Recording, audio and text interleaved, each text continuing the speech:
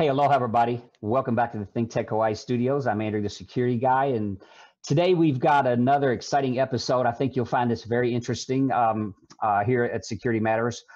Dr. Joshua Sinai is joining us today, and he is a foremost expert in terrorism and counterterrorism.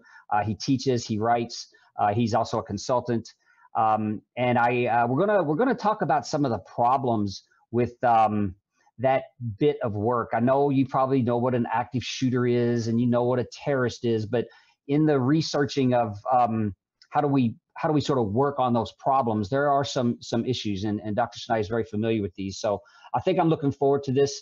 Dr. Sinai, thank you so much for taking time to join me today. I think this topic is vital, and I think a lot of people really aren't aware. So I'm looking forward to an enlightening conversation today.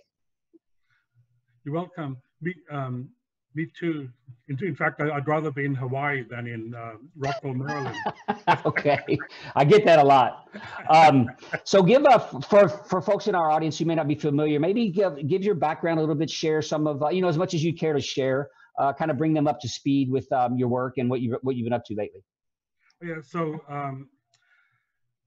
I have a doctorate in comparative politics in the Middle East from Columbia University. But when I came to Washington in '84, I switched over to international security and began working on terrorism and counterterrorism issues.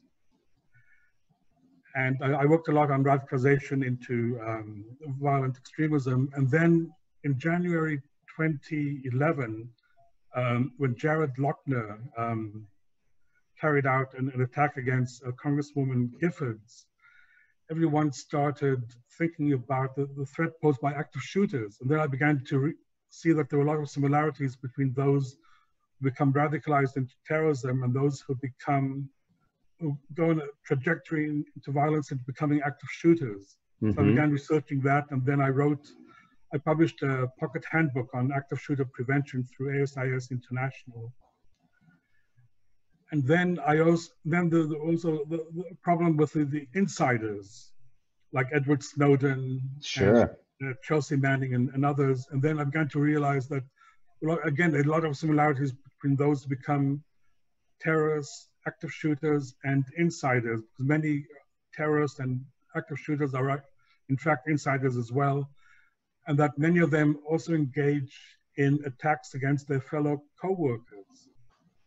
So then I began to realize that then to put it together, a number of us came up with the concept of active threats. Because in many incidents, you have all four of them play out. For example, at Fort Hood, Major Nidal Hassan was an ideologically driven terrorist. He was also a psychologically driven active shooter. He had all sorts of psychological issues. He was an insider. He was known to his co-workers as someone who was problematic. And then he engaged in workplace violence, worker type 3. And so the issue is how do you begin to identify such perpetrators during the crucial pre-incident periods, when many of the warning signs can be noticed by those around them. So I began to write about these issues, and I still find that many of these issues are not clearly understood by even many analysts. But they tend to look at the problems as silos. It's only active shooter, only a terrorist, or only workplace violence, rather than seeing that they all come together in many incidents, and that by identifying the pre-incident warning observables associated with each type, you then begin to understand that someone you may be on a trajectory to carrying out an attack, especially when they decide to acquire weapons out of the blue, Sure. Not to become a hunter like Nidal Hassan when he went to the Guns Galore store in Killeen, Texas. He wasn't there to buy a hunting rifle, but a cop-killing gun. So the salesman could have asked himself, why is the soldier interested in acquiring a Glock, handgun? Yeah, you would think he could just go to the armory and get something if he needed, right? Right, right. On base, but then then there would be a record of that. So he was definitely trying to do that in secret, Right. concealing that behavior. So I think our field can be improved by looking at these 4 disparate threats as part of an overall active threat category. Yeah, it's interesting. I've never seen it. I'm aware of the path, the escalation of violence, that path. But I think a lot of people may not know why it's so important. So if you see something, say something, or if someone is having a problem or some sort of difficulty, that we need to engage, because they could become any of those things. Right. That first sign is that there's an issue of some type with them, and hopefully we can get them psychological help or whatever it may be that they need. It might be financial help, but what could propel someone and what they could become, I think a lot of people don't know. And I've never really seen that trajectory, like from let's just say disgruntled person to multiple paths. I typically, you see it as an active shooter or as a insider threat, like a thief, someone who steals information or something, but you don't often see it displayed as I don't, we would call that like a category or something. I don't even know how to define that. Right. So if HR and security and legal had a tool that they could use to map where someone who appears to be troubled might be along, then they could take mitigative actions. Sure. Refer them to mental health counseling or professional counseling or law enforcement. And I've actually come up with a diagnostic tool that can be used to map this trajectory. It begins with triggers. There's usually something that will trigger them. Personal crisis, professional crisis, ideological crisis. Yeah. Might suddenly become upset, U.S. policy towards the Middle East. Maybe stay-at-home orders. Right. Who knows, right? Right, like Nabil al-Hassan was very upset that he was about to be deployed to Afghanistan. But a normal person will usually handle it in a constructive way. Sure. Okay, I'm going through a divorce. We'll work it out, or professional crisis. But if you're psychologically troubled, and that's the second phase, then you will respond in a negative way. Then in the third phase, you will begin to, you'll enter the phase of violent ideation and fantasy. You will fantasize about taking revenge. And even that's normal. Most people, fantasize about taking revenge against people they don't like. but we'll stop at that. Sure.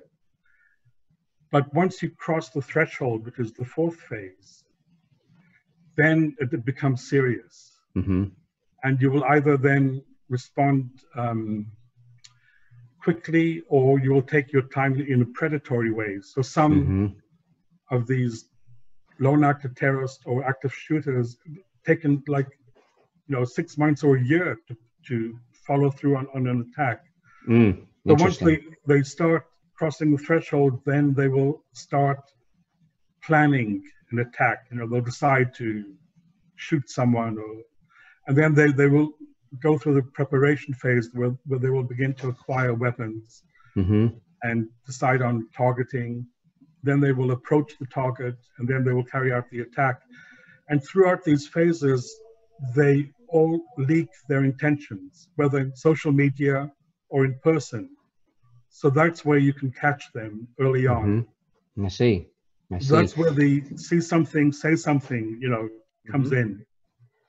Do you think we've done a good job at collecting maybe these behavior indicators, or because you see statistics about the events and the happenings and things like that, but I don't think I've come across a collection of we see the types of behaviors, but I don't think I've seen them modeled like, with someone who buys weapons, for example, is, 60% more likely to become an active shooter or so. I haven't seen data like that. Is that data out there? Is it available around these particular people that we know are past cases so that we could, perhaps look forward to, modeling data that could show us better examples of who has this potential? Yeah, that's an excellent point, and that's another weakness in the field. Ah, okay. That everyone talks about the need, for example, to fight back, during an incident. Okay. Run, hide, or fight. Right. So on and so on. But no one has put together a database of successful preemption during the pre-incident phases. I've done some of it. Okay. And I've just written an article that has been considered for publication, okay, in an edited volume, in which I present 12 cases of successful preemption okay, of the FBI of lone actor terrorists. Good. From 2000 up to today. Mm. I think that's one of the first times that someone has attempted to do this. So this is very important. And then, try to figure out at what pre-incident phase were they able to preempt this individual. Mm-hmm. And then, for example, entrap them or and so on. Sure. I've often said at our InfraGard meetings, it seems like the FBI don't get enough credit for all the good work that they do. Right. A lot of their stuff, it never comes out, all the things that they stop. Right. So, for example, out of about 55 cases of lone actor terrorism since 9/11 that I've come up with, at least about 12 of them were successfully preempted. Awesome. So the goal is to increase the rate of successful preemption. Sure. And you do that by providing law enforcement and others with the tools and the information they need to know how to track someone. Was the public involved in the first identification of these individuals, or was it in the ones that you studied? Was it law enforcement actually intervened because they learned something else, learned a weapons purchase or something like that, other than like a hot tip from a friend or a coworker or something like that? Yeah, so it's a mix. So you have those who are associated with these individuals informing the FBI and others about them. Okay. Yeah, so that does give some validation to bringing, we teach, our staff, we teach everyone to look out for your neighbor, and there's a reason why we should be looking out. And if your neighbor's not getting the help they need, you need to bring that to someone's attention. Yes. Oh, and after Nidal Hassan had successfully purchased his Glock handgun at Guns Galore, the next time someone tried to do that who appeared suspicious, I think his name was Private Nasser Abdo. This time the salesman did contact the FBI. Oh. Who then arrested him. Wow, good. So, yeah, and was he heading down a path to extremism or to violence? Oh, okay. Yes. Wow, interesting. Are these how do you feel we're doing with the profiling of looking? Because early on, just calling someone an insider threat, they have a variety of sort of options to how they're going to act out. Is the what differentiates, or is it known, what differentiates someone who just becomes like an active shooter of their workplace, or someone who becomes an active shooter publicly, that goes out to a mall or to a school, or someone who acts out, maybe religiously, like the guy, I know there was the kid that attacked the mosque, I think in Atlanta or something. So yes. Are these is there enough data to build profiles around where these folks may be headed? Yes. So once again, you can apply the diagnostic tool that I had developed, which actually is based on the work of others. Okay. All I do is just take it to the nth degree. Awesome. Good. Well, thank you for that. I think we may have to have a whole episode on that. Right now, let's take we're going to take a short break for about 1 minute. We're going to pay some bills, and we'll be right back with our show. Thank you. Okay. Aloha, I'm Krista Stadler, the host of Nonprofits Mean Business 2 on ThinkTech Hawaii. Nonprofits Mean Business 2 investigates the operational challenges and costs related to managing nonprofit organizations. while encouraging our viewers to find a nonprofit organization that you're passionate about in our community. We are streamed live on ThinkTech Hawaii bi-weekly at 12 p.m. on Thursdays. Thank you so much for watching our show. We look forward to seeing you then. Mahalo.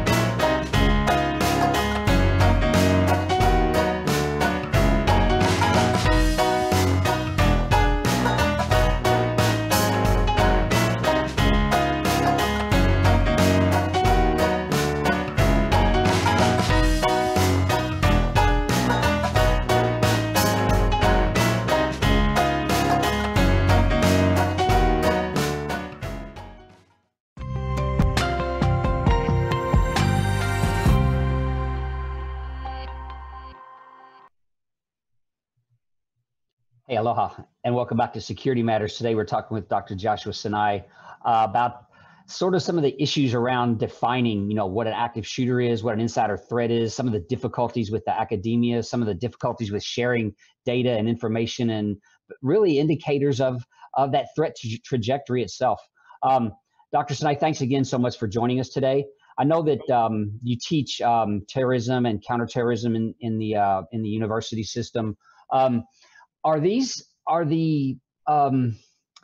mechanisms for discussing this narrative about how to counter, how to intercede, with someone who's on this path to violence? Are these narratives available? I mean, social media has been condemned for promoting, these violent extremists, in the United States and other places, and that they've built a good narrative around recruiting. Have we built a good counter narrative to that? I don't see much of it out there. Right. Well, one of the problems is that for counterterrorism to be effective, it has to combine a number of different measures. One is coercion, military, diplomatic, economic, intelligence, police, and so on, and conciliatory, in which you attempt to resolve the underlying causes that drive an insurgency. And I see the threats as insurgencies. Okay. They don't just emerge out of the blue. There are problem areas that drive them. And unless you resolve them, it's very difficult to defeat an insurgency only through military measures, although those are necessary, but you have to resolve the underlying causes that drive them. And one measure is to come up with a counter narrative. Mm-hmm. Because the ideologies that drive such individuals, promise them, all sorts of attractive solutions to their lives. They will become heroes for the cause, mm-hmm. Martyrs, and so on and so on. So how do you counter that, especially in the West? So a lot of academics have come up with methodologies to formulate counter narratives, but they don't actually come up with the content for them. Oh, so we know how to do it, but we don't have the, I see. Well, that's interesting. There's a need to do it. Here's the methodology to do it, but there's no content provided.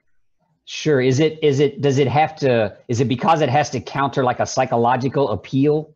Is that this counter narrative may not be known to a person who isn't drawn to the insurgency narrative? You know what I mean? How would you? It's an interesting dilemma. Right, because there are lots of problems that drive these individuals to become violent extremists, but there are also a lot of problems in society. So those problem areas need to be resolved to begin with.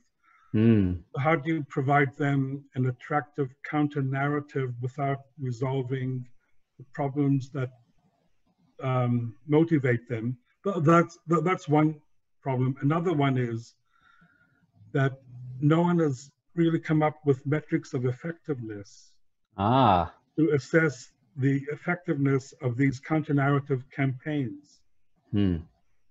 Yeah, you know, we've only seen, it seems, and again, the data I think comes primarily from the FBI, but it seems that we just see more and more. So what people see in the media is that these incidents are on the rise, but we don't really know if that's true because we don't know how many have been stopped. We don't know where perhaps someone that was considering something decided not to do it because they read a poster or because they got some help. So we really don't know that they're rising, but we know that, you know, the media, you know, makes its money off of maybe promoting a bit of fear or something like that. I don't know if it's intentional or not, but they're promoting the data that we have. Yeah, so one of the problems is that, and actually this is why I find the response to the current COVID-19 pandemic very interesting, because public health officials have come up with metrics to assess effectiveness in reducing the number of infections and fatalities.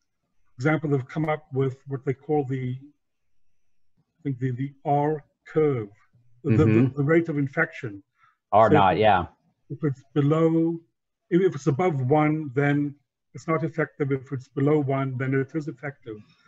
So something like that should be applied to counterterrorism, and also to countering violent extremism as well. Yeah, you would think there would be some more, and I don't know that there's not, but a more effort expended in that area, right? A program of sort of like counter recruitment. I know social media has been picked on a bit for having, they want them to take down this content that exists in a country that, champions freedom of speech and things like that. I realize that's a bit problematic, but I sure don't see, just to my knowledge, where there's a lot of discussion around retraining or maybe would it be an information campaign to, where people can get help if they're considering ideas like that. I don't see much of that kind of stuff out there. Right, so that's why I once wrote an article about in which I presented a model to assess effectiveness in countering violent extremism, and I used the British counterterrorism campaign in Northern Ireland as a case of best practice. Okay. Because they were able to resolve it. Yeah, so it's doable. That's interesting. Right. There's a known model out there. Sure, that's awesome. Right. Well, they were also able to do it because the IRA had a very effective political front in Sinn Féin, and its leaders were very effective. Yeah. And unfortunately, other terrorist groups don't have as capable leaders as Sinn Féin. So, and also another problem is, what is the population that you are dealing with? So in the case of Britain, I tried to figure out how to assess the effectiveness in the campaign by coming up with the number of violent extremists in Britain that needed to be counted. Okay. So let's say there are 3 million Muslims in Britain. Of those, let's say 10% hold extremist beliefs that are non-violent. Among them, let's say another 10% are violent extremists. And let's say 5% of those are actual, those who are planning an attack. Okay. So you need to direct a campaign at the community of violent extremists. Sure. Let's say there are 10,000 of those. So if you've implemented a campaign to go after them, then what is your success rate? Sure. How many of them are you able to persuade to turn away from violent extremism? And just, I mean, it's perfectly right to have extremists hold extremist beliefs in a democracy. That's perfectly legitimate. Sure. So to assess the effectiveness of a campaign, let's come up with the numbers. Okay. Yeah. Something that's all real. About numbers, just like, countering a pandemic. It's all about Sure. numbers. Yeah. And you would not think done in the field. Yeah. You would think that everybody sees the one, right? The one active person, but a successful program obviously would stop, of course, hopefully the one, but you're probably always going to have the one. The trick is to stop the other 9,999. Right.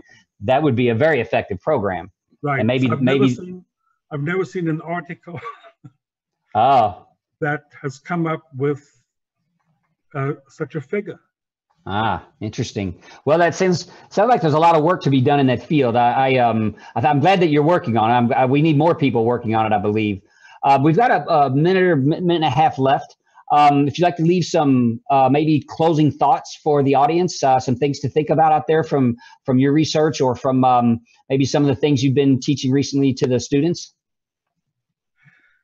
Yeah, so I think one thing is the need to come up with models that everyone can use in the field, that are user-friendly and that can be used as tools in everyday work for the operational community.